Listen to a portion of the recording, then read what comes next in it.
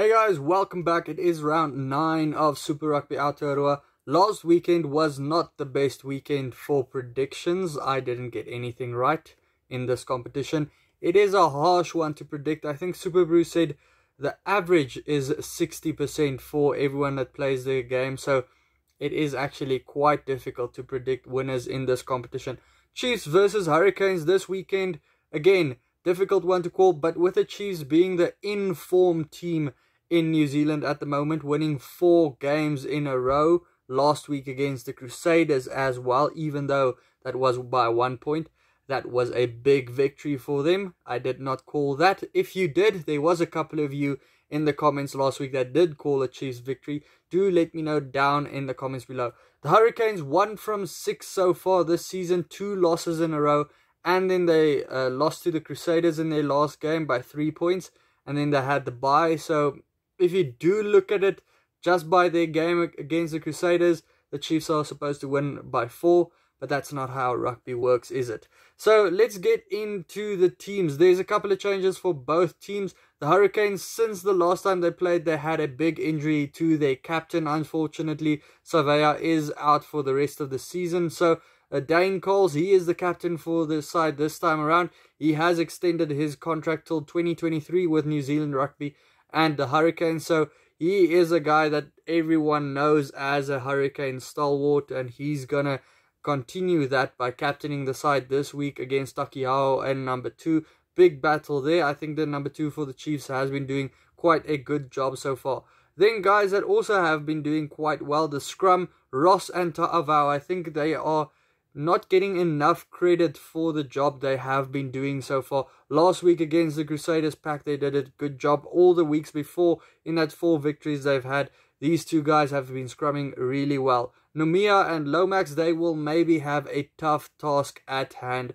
Vai in number 4 and Blackwell at number 4 for the Hurricanes. Akoi, I continue to get impressed by this guy. He's just such a hard runner with the ball. He gets that hands free every now and then, just like Vai, and then they get good offloads through to other players. They are very dynamic for 2 locks. Scrafton at number 5 for the Hurricanes. At number 6, Princip versus Mitchell Brown.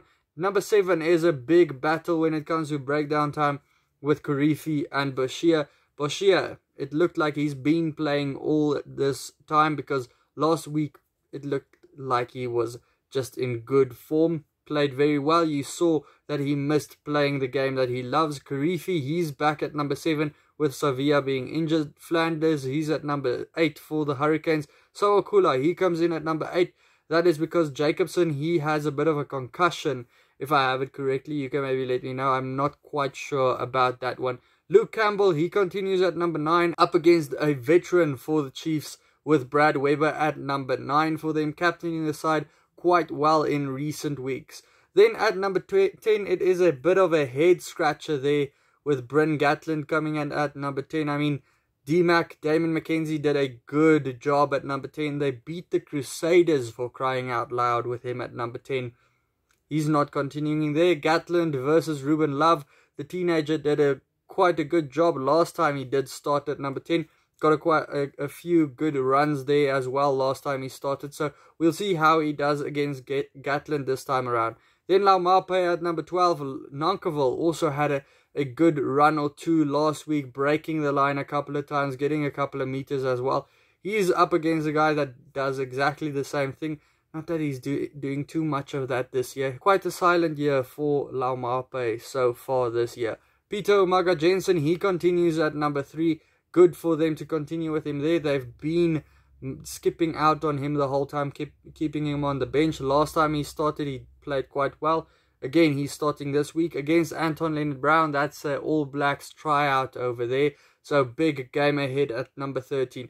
At number 11, Rayasi comes in. Goosen shifts from number 11 to 14. That means Savea, he's out of the team completely this week. And let's face it, he's not been in best form. Rayasi, he's been in brilliant form so far for the Hurricanes though. Then Nane Satoro, the hot stepper. I can't wait to see what he does when he gets the ball all the time. Jonah Lowe at number 14. D-Mac, Damon McKenzie, like I said, he's at number 15 this week. Maybe that is because Geordie Barrett is at number 15. That is your two best number 15s probably in New Zealand at the moment. So it's a bit of a tryout there as well to see who gets the upper hand in this game. Jordie Barrett, he's been brilliant for the Hurricanes, scoring most of their points and playing all of their minutes. Same for Damon McKenzie, also playing every single minute for his side so far and scoring a lot of match winners for his team as well. When we get to the two benches, there's a couple of changes as well. The front row for the Chiefs there isn't changed with Harris, Norris, and then Mafaleo. For the Hurricanes, they have Almoa and Fidao, but Rakete Stones comes in this week around. Walker Laiwere, he goes onto the bench this week. For now, is on the bench as well for the Chiefs. Boshia will come on somewhere in the game for his brother. Vaya Fafita at number 20. Then we have Tuahura Orangi at number 21 versus Iyose. I'm not sure how to say his name. He's a debutant this week, as well as Bohipi for the Chiefs as well. Roygard, I don't know too much of him as well. But Chase Tiatia, I know a lot of him. Billy Proctor, I know a lot of them as well. They are the number 23s, and they are the guys that are going to have to add a lot of impact from the bench for the two backlines for the team. Chase Tiatia, quite surprised to see him on the bench this week. I actually thought they did well with D-Mac and then Tiatia in that combo. But hey, not going for that this week. Guys, if I do go to predictions, I do think the scrum of the Chiefs is a bit stronger. When you do go to the line-out, Blackwell and Scrafton, they're good. But Vai and Akoi, they've been putting their hands up quite well. I think they're going to do a good job as well. Breakdown time, it's probably pretty even, though Boshia did pretty well last week as well. So, going into the big facets of play, at number 10, the Chiefs might have the upper hand with a bit more experience there. I do think the Chiefs will win this one by 10 points. Let me know your prediction down in the comments below. Also, check out these videos next to me. Hit the subscribe button if you do like the channel. And then I'll see you for the next one. Cheers.